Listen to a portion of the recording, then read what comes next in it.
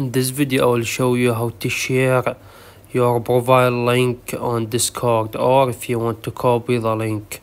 First step, click on the Discord app, open it, and after that click back and click on the U section on your profile on the right down corner on the first section, and after that tap on the settings on the right top corner on the gear icon and scroll down all the way to the end until you find advanced. Click on it and enable developer mode, and after you enable it click back and after that click on from here on any server. So I will choose this server for example and send any message, and choose on your profile from here on your profile picture, and after that click on the three dots on the right top corner and tap on copy user ID, and after that exit the app.